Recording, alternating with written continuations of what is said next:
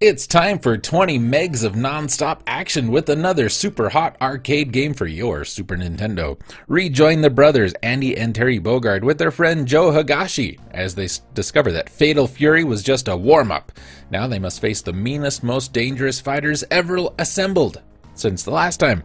Choose from among 8 fierce opponents, from Big Bear, the savage, unmasked wrestler, to Mai Shiranui, the female beauty with mystical arts of the ninja. Battle through Thailand, Spain, Australia, and many other locations. Feature-packed and filled with all the hard-hitting action you'd expect from Takara's fighting series. Unique 3D movements enable you to move and fight both in foreground and background in way no other street fighting game can. I think it missed a word. This game rocks with huge, blazing arcade-style graphics and faster animation than ever before. The question is, are you up to a new challenge? It's Fatal Fury 2, developed by SNK, published by Takara, released in April 1994, and it is, of course, part of the Fatal Fury series. And it's another one of them beat-em-ups, originally for the Neo Geo, and was ported to several home systems, like the Super Nintendo. There you go. Plot. After Geese Howard's death in the original, a nobleman becomes the new sponsor. This time it's held worldwide, and there you go. Plot.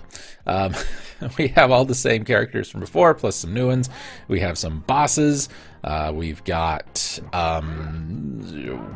home versions all over the place. Neo Geo AES, Neo Geo CD, the Sharp X68000, Genesis, Mega Drive, PC Engine CD, SNES, and Game Boy. The SNES and Genesis versions published by Takara, while the X68000, released only in Japan, was published by Magical Company. All 3 versions allow you to control 4 boss characters via their own respective code. PC Engine was published by Hudson Soft and required an arcade card add-on.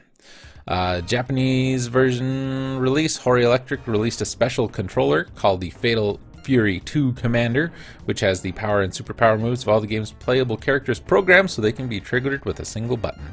Well, that's cheating. It was generally very well received by Western game critics upon its release. GamePro was working on the Neo Geo version and said it was action-packed, Street Fighter tough challenge, great character graphics and animation with slick scrolling backgrounds and fantastic sounds.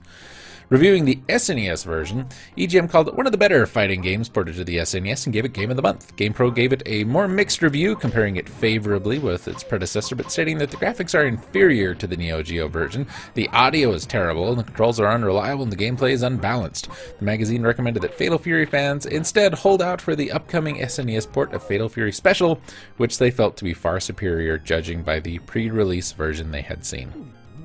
I don't love Fatal Fury. We've talked about that before. I think it's fine. I don't know. I found this one to be a little more playable than the first one, but we've talked about so many beat 'em ups. I still, nothing's gonna top Street Fighter for me. But this is not bad. Not at all.